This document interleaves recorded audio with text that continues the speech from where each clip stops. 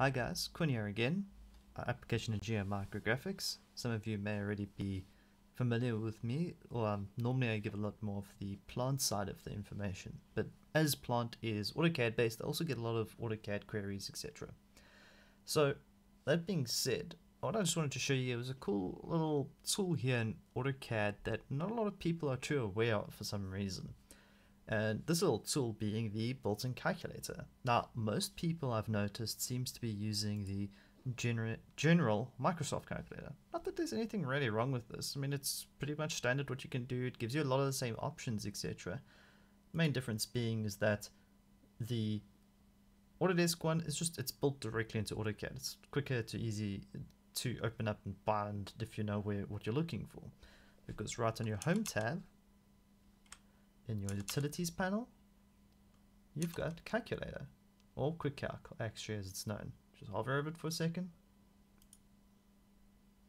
There we go, quick calculator.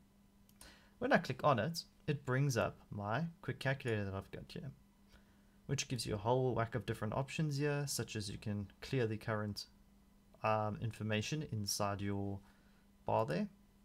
You can clear your history out, you can copy to your command bar, etc. Then it also gives you, of course, your normal calculation that you can do on your number pad. You've got an option for scientific calculation. You've even got the ability to convert units, which I found very useful as I'm constantly having to jump between imperial and metric.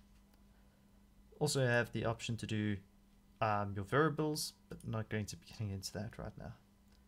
Just giving you a basic overview as to what's possible, what you can do this for.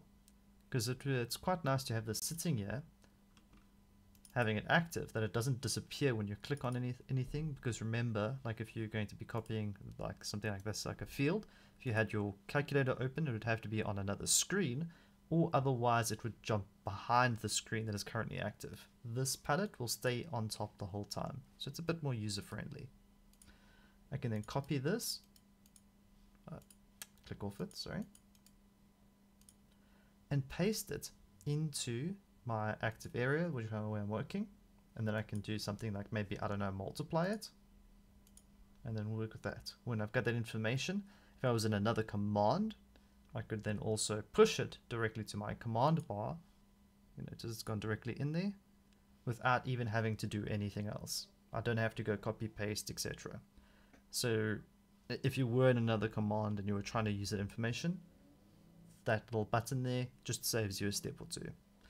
There's a bit more you can do with it, but I just wanted to just highlight that this tool is free to use for whoever is actually currently using AutoCAD. You don't have to do anything funny with it, and it's quite a cool little nifty tool.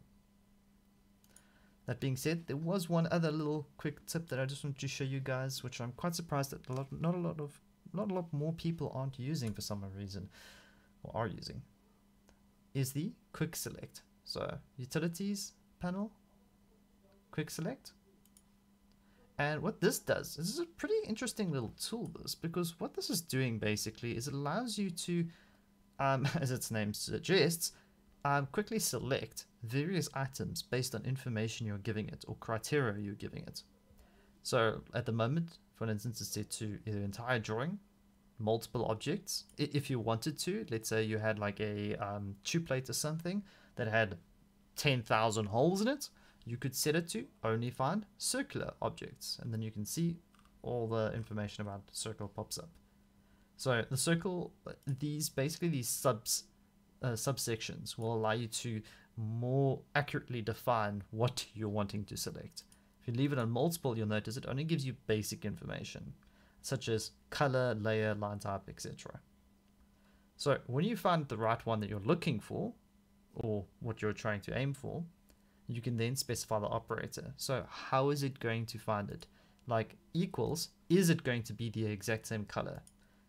Is it not going to be equal? So as a color is a bit of a bad example, as you're not really going to have a not equal color. So basically all it's going to be is anything but that, really. Because the greater than and less than is not, because there's no greater than or less than in color. But if it was a numerical value, then those would work. Or you could say select all. I don't know, there may be a good reason for select all, but I have not really encountered it too much myself. Please feel free to leave a comment for that one. Thank you. Otherwise, in this case, I generally use equal. And like, let's say the value you can set as red. So what it should be doing is set, so anything in here that satisfies that the color is red, it should select. What it's going to do is it's going to include it in my new selection set.